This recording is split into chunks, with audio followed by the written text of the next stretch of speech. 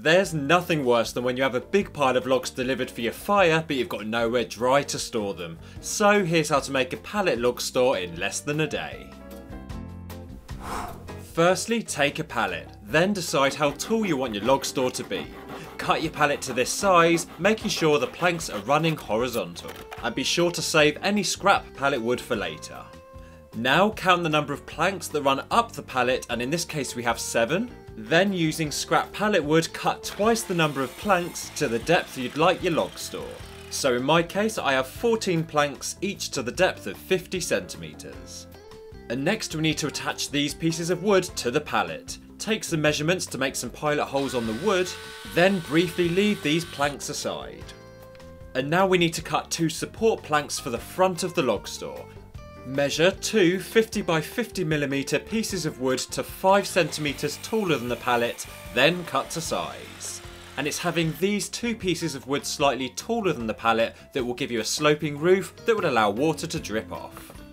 Okay, next lay your pallet down and we'll now start attaching the planks we cut earlier to the side of the pallet. And gently through the pilot holes you originally made, screw all the planks to each side of the pallet.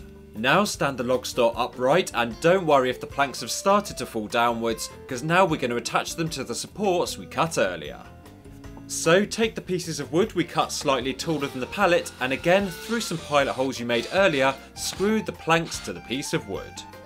Do this on both sides, then the basic structure of your log store should be complete. Now, to prevent the sides of your log store doing this, all you need to do is get a couple of scrap pieces of pallet wood and screw it to the insides, but it has to be screwed on diagonally.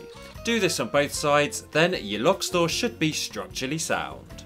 And now we'll make the roof, so measure the width of your log store, adding 5 cm to that length for safety. Then mark this measurement on another 50 by 50mm piece of wood and cut 2 pieces to this size. Now place these 2 pieces of wood pushed up against the base of the log store and take note of the measurement between the 2 pieces of wood. Again add an extra 5 cm for safety, then cut 2 more pieces of wood to this size and this will form the frame for the roof. Now we'll need to attach these pieces of wood together, so again make some pilot holes where necessary, then screw together with some heavy duty screws. When you've finished assembling the frame, check it clears the top of the log store and it fits nicely. Then take a large sheet of hardboard. Lay the frame on top of the hardboard, then run a pencil around it to measure it to size. Then saw the hardboard using either a hand saw or an electric saw, and don't worry too much if the edges are a bit rough because we will be covering it in roofing felt later.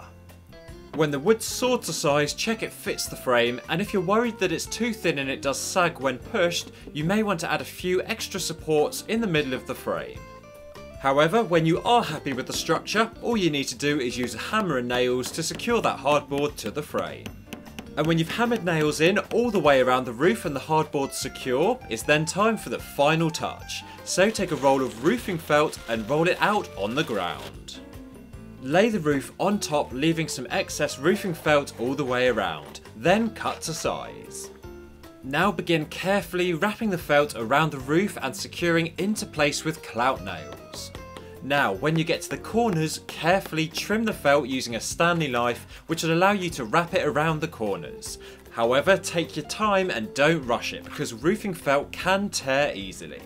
Continue nailing the felt all the way around and then trim on the outside and inside where necessary until it's secure all the way around. And that's the roof complete. All we need to do now is attach it to the top of the log store. So place the roof on top until you're happy with its position and simply secure into place using screws, attaching it to the frame wood and the wood of the pallet on the back. And once done, it's now time to find a home for your log store, then fill it with all your logs. And that's how easy it is to make your very own log store out of pallets. Now if you loved this DIY project, remember to give this video a thumbs up, and I'll see you again on Sunday for my next video. Remember to subscribe to be one of the first to see it.